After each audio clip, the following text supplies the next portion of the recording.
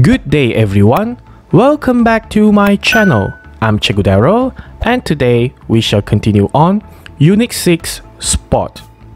For your information, this is going to be the second lesson which will be on page 64 on your student's book.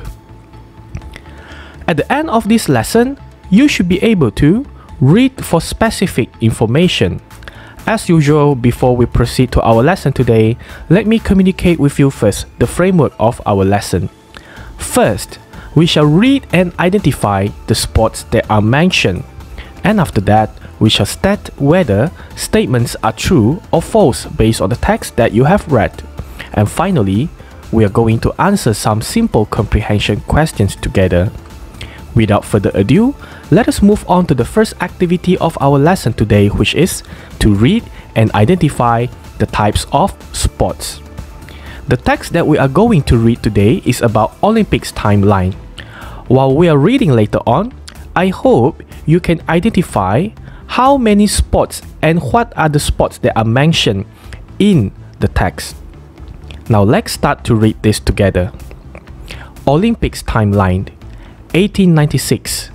The first modern Olympic Games were in Greece. There were silver medals for winners and bronze medals for second place. There weren't any gold medals. Winners here means pemenang. Pemenang. 1900. Women weren't competitors until 1900. That year, there were more competitors than spectators. Competitors means pesaing. Pesaing. Spectators means penonton. Penonton.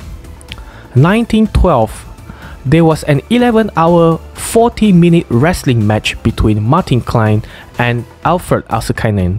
It was the longest competition in Olympic history. 1916. In 1916, 1940 and 1944, there weren't any games because of war. In 1920, there wasn't an Olympic flag until 1920. The flag of every country in the world has got one of the 5 Olympic colors in it. In 1924, in the first Winter Olympics in France, the Canadian ice hockey team were champions with 122 goals. In 1936, 12-year-old swimmer Inge Sorensen from Denmark was the youngest medalist in Olympic history.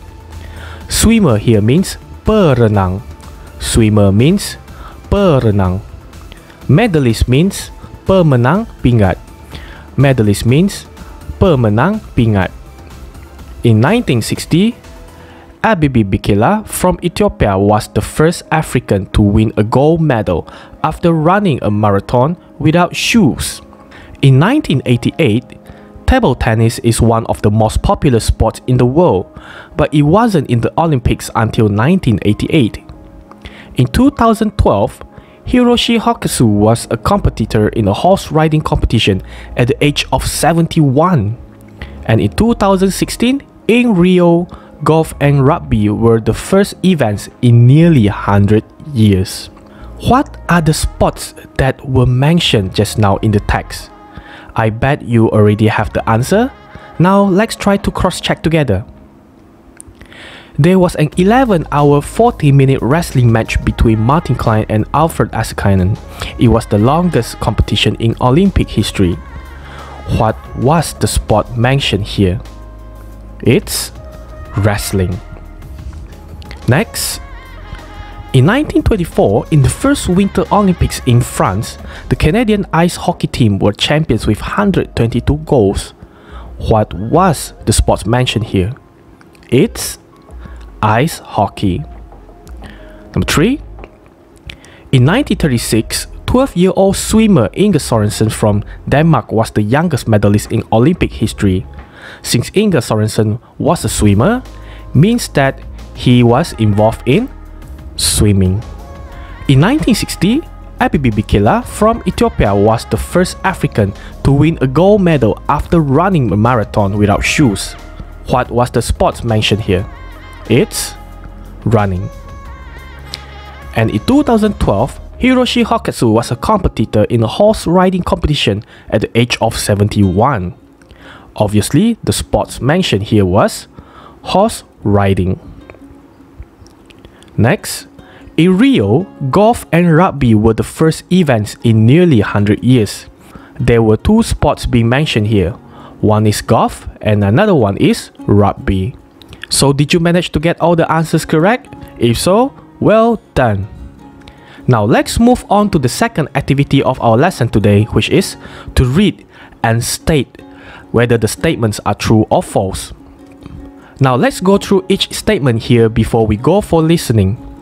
Number 1, there were gold medals in the first Olympic Games. Number 2, there weren't any games in 1916. Number 3, Inge Sorensen was a swimmer from Ethiopia. Number 4, Abibi Bikila was a marathon runner. Number 5, golf and rugby were Olympic sports for the first time in 2012.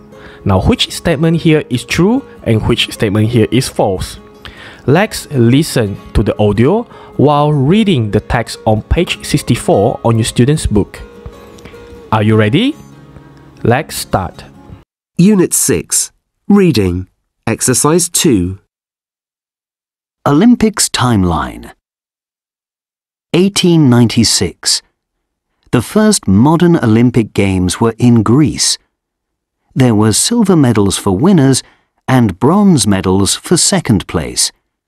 There weren't any gold medals. 1900. Women weren't competitors until 1900. That year, there were more competitors than spectators. 1912. There was an 11-hour, 40-minute wrestling match between Martin Klein and Alfred Assekainen. It was the longest competition in Olympic history. 1916. In 1916, 1940, and 1944, there weren't any games because of war. 1920. There wasn't an Olympic flag until 1920. The flag of every country in the world has got one of the 5 Olympic colours in it. 1924. In the first Winter Olympics in France, the Canadian ice hockey team were champions with 122 goals. 1936. 12-year-old swimmer Inge Sorensen from Denmark was the youngest medalist in Olympic history. 1960. Abibi Bikila from Ethiopia was the first African to win a gold medal after running a marathon without shoes. 1988. Table tennis is one of the most popular sports in the world, but it wasn't in the Olympics until 1988. 2012. Hiroshi Hoketsu was a competitor in a horse riding competition at the age of 71. 2016. In Rio, golf and rugby were events for the first time in nearly 100 years. So that's the end of the audio. Now let's get back to state whether the statements are true or false. Let's look at statement number 1. There were gold medals in the first Olympic Games. Is that true or false? The answer is false. There were no gold medals in the first Olympic Games. There were only silver and bronze medals. Number 2. There weren't any games in 1916. Is that true or false? It's true. There weren't any games in 1916 because there was a war. Number 3. Inge Sorensen was a swimmer from Ethiopia. Is that true? No, it's false. Inge Sorensen was a swimmer from Denmark. Number 4. Abibi Bikila was a marathon runner. True or false? It's true. Number 5. Golf and rugby were Olympic sports for the first time in 2012. This statement is false. Golf and rugby were Olympic sports for the first time in 2016. So did you manage to get all the answers correct? If so, another well done. Good job for you. Now let's move on to the last activity of our lesson today, where I'm going to test your understanding by answering some simple WH questions. Take a look at the first question. Where were the first modern Olympic Games? Based on the text, in 1896, the first modern Olympic Games were in Greece. Number 2. Why weren't there any games in 1916, 1940 and 1944? As you can see from the text in 1916 here, there weren't any games because of war. Number 3. Who was the youngest medalist in Olympic history?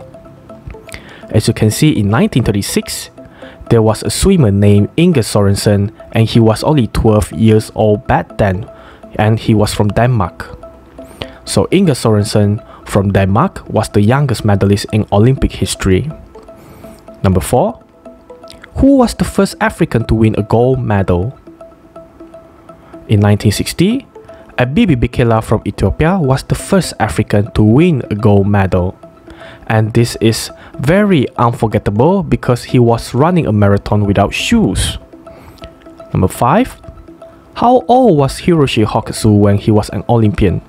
Now Hiroshi Hokatsu is another Olympian who is very unforgettable in Olympics because he was the oldest Olympian in Olympic history. So as you can see from the text in 2012 here, Hiroshi Hokatsu was a competitor in a horse riding competition at the age of 71. So he was 71 years old when he was an Olympian. So did you manage to get all these answers correct, even though it's without complete sentence? If so, congratulations. So now I have an exercise for you. You can just feel free to scan at the QR code right in front of your screen, or you can click on the link that I have prepared at the video description below. If you're a teacher and you would like to make a copy of this Google Form exercise, feel free to just scan at the QR code right in front of your screen, or you can click at the link that I have provided in the video description below as well. As usual, don't forget to visit my Facebook page Cikgu Darrel and give it a like if possible. Subscribe my YouTube channel and press the bell so that you will always get notified whenever I update my playlist. With that, I would like to thank you for watching, and I shall see you at the next video. Bye!